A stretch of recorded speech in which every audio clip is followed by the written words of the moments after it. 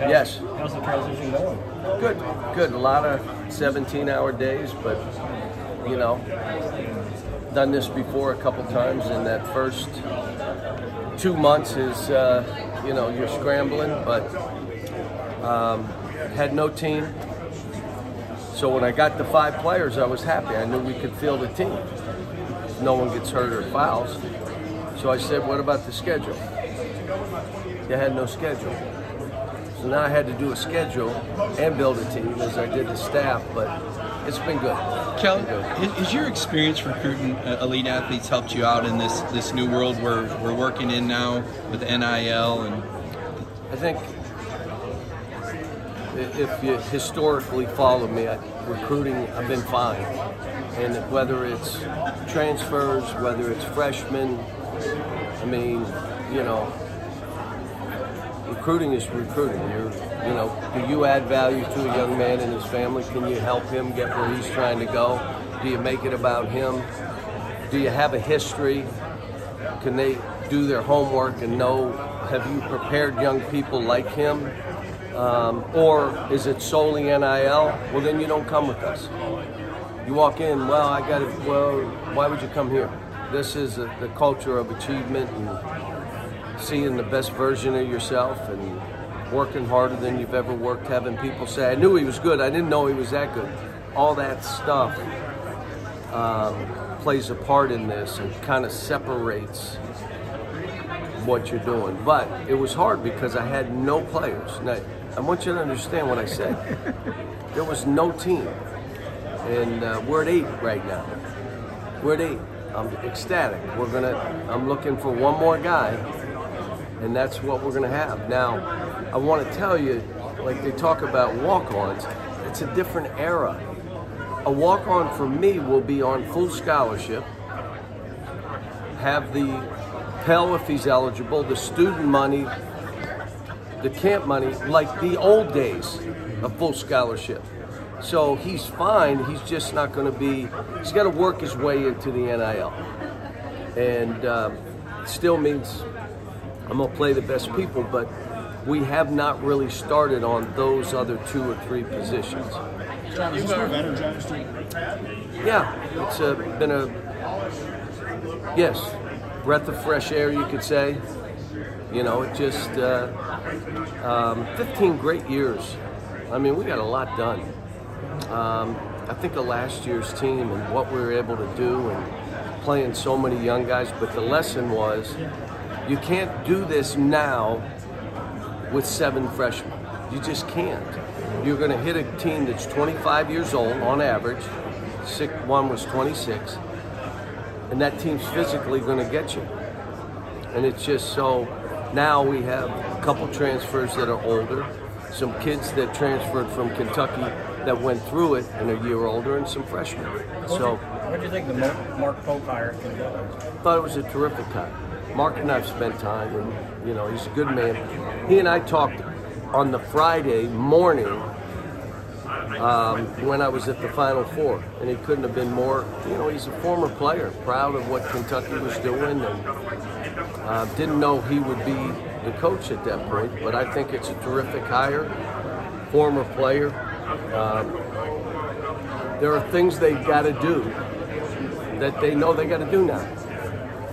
There are no options. There's, you either do them or, you know, so, and they're doing them from what I understand. Kel, you've obviously had a lot of rivals. When you're at the top, a lot of teams want to knock you out. Where's your rivalry with Bruce Pearl? You guys go way back. With who? With Coach Pearl, Bruce Pearl. You guys go way back. Where would you say that rivalry's at?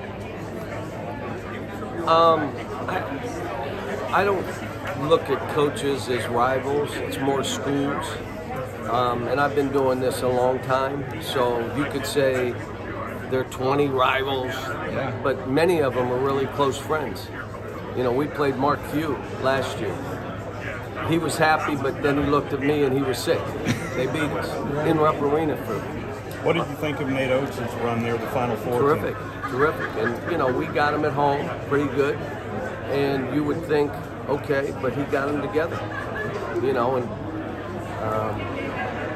again, older, you know, and did what he had to do. And Rick Barnes had a great run. There were a bunch of teams had good runs, and some of us lost early. That one spot you're trying to add right now, what position are you looking at right now to add one The more ninth, guy? it depends on who it is. Yeah. That's what we'll look for. Is it a shooter? Is it a four-man that can shoot? Is it strong, physical? Is it a defensive guy? We're just, right now, I can breathe because we got 8. And I'm hoping there'll be 9, but what if there's not? Somebody said, well, what if you have injuries? If the wrong guy gets injured on any team in this country, you're done. I don't care if you have 8 guys, 9 guys, 15, 16 guys. The wrong guy gets injured. And so my thing is, if a couple guys get injured, I'll have 6 really happy players because they'll play all the minutes. Is this like UMass in some ways? I did. At UMass, we played 6.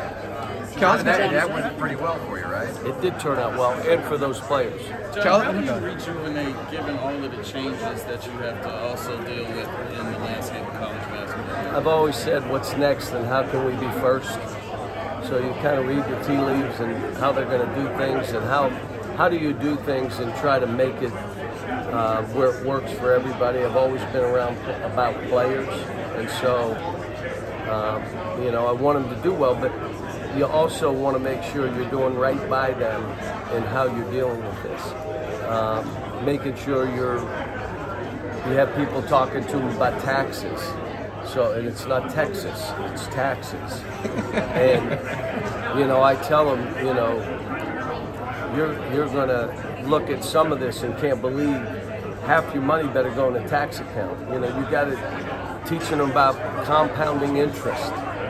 So, okay, you're giving them money, but what are you doing to protect them and teach them the things they need? So, but we're doing it, and, you know, hopefully within the next couple years they come up with a better plan, because this has all fallen on coaches, both in football and basketball. It has fallen straight on coaches to do it. That's it. Now, and if you had an AD that supported it and helped you, okay, but those aren't a whole lot of them. They're just not. So now it's on the ADs and on the presidents, and it's off place. All right, here's what you can do. And now it's and I love it because it's not me having to make decisions. You've been the heavy favorite for so long. Is there a party that relishes as much? We're not the heavy favorite now. I was going to say, is for now, as much as Arkansas can be an underdog in basketball, is there a party that relishes this challenge and this role? You know, it's. I've been to different places, and they've all. Better watch, he may hit you.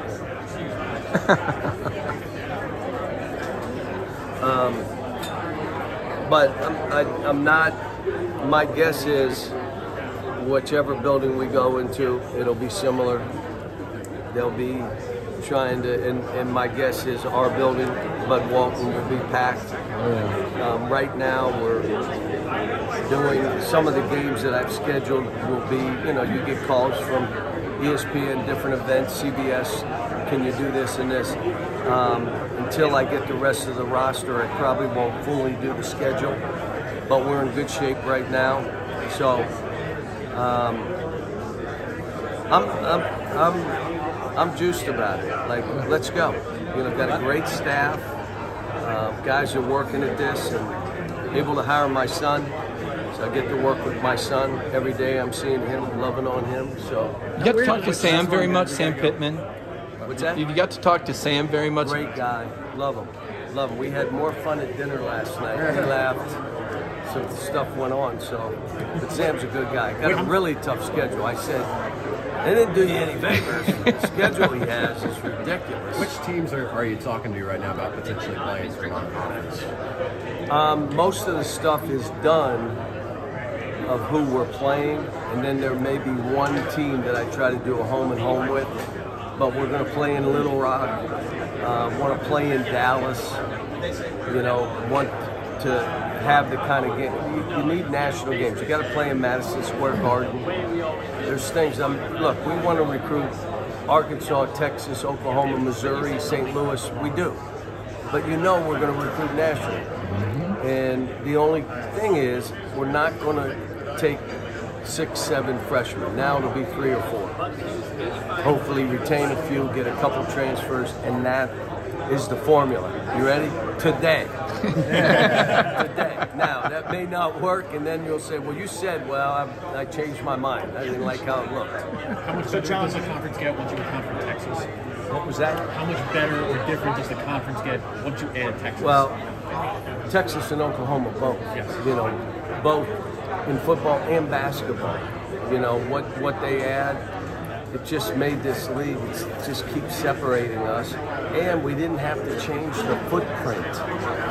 When you start going east-west and time zones and all that, we've been able to do this and stay within the footprint of what we're doing. Just getting, my guess, you know, they won't change that. If anybody, I'm not saying anybody's being added, but they'll be either in the footprint or they wouldn't be added to this league. So John, now that you've been there a month, like how confident are you that you can win at the highest level at Arkansas? Bill, if you watch my history and me coach, you kind of, hopefully you would feel that he'll be fine. I mean, you feel like the resources are all there and you feel like everything's there as promised? Yep. Thanks, guys. We got to go. All right. All right. Thanks. Thanks.